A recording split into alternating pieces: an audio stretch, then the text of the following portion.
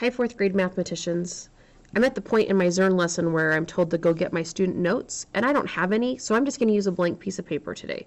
And I'm going to write down the same problem that they have on their screen, which is 5 times 3/4. So 5 times 3/4. Now, I am going to break that into unit form first. So to break it into unit form, all I have to do is just say it. So 5 times 3/4. 5 times 3/4. And now I'm going to associate the 5 and the 3. That's making these friends play together. So I can write that as 5 times 3, and instead of using fourths in written form, I'm going to use fourths in numeric form. Fourths.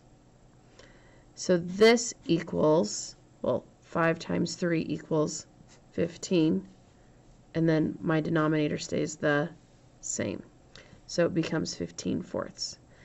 Now in our class on the whiteboard, I have taught you, and you need to remember, that under every whole number is an invisible number 1. And that when we're multiplying fractions, we multiply straight across the top, 15. 5 times 3 equals 15. And straight across the bottom, 1 times 4 equals 4. Let's do it one more time. 5 times 3.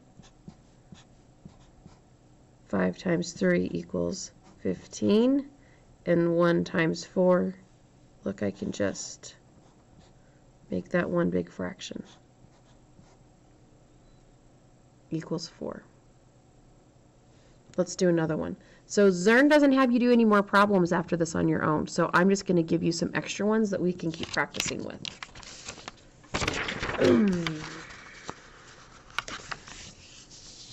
So let's do 4 times 5/8.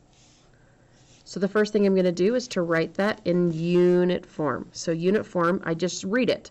4 times 5/8. 4 times 5/8. And now I'm going to rewrite it as 5 times 4, and instead of using unit forms with words, I'm going to use numeric form with numbers. So now you can say that this is 4 times 5 equals 20 and 8ths. And in class, we do it on the whiteboard like this. And under every whole number, there is a invisible number 1. So we go straight across the top, 20. Straight across the bottom, 8ths.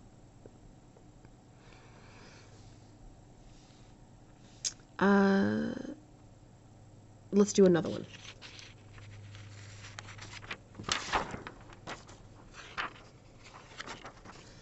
Let's do 8 times 2/5. So again, unit form, 8 times 2/5. Here we go. 8 times 2/5. And we're going to use the associative property and make the 8 and the 2 play together. You have to associate with different friends. So 8 times 2/5. 8 times 2 is 16 and 5ths. Okay, we're going to take this one step further because soon Zern is going to make you turn this improper fraction into a mixed number. And we need to remember that this little fraction bar actually has a meaning, and that it means divides by, right? That's why it looks so similar to a division symbol, right? That would be the 16 and that would be the 5. So divided by. So 16 divided by 5. Well, 5 goes into 16, 5, 10, 15. Oh, 3 times. With 1 left over. And we have to write this remainder 1, as a fraction. So the 1 goes on the top, and the 5 goes on the bottom. So not today, but soon you're going to have to write this improper fraction as an answer that's a mixed number. Today this is the extra mile, but it won't be for very much longer. Okay, if you have questions, email me.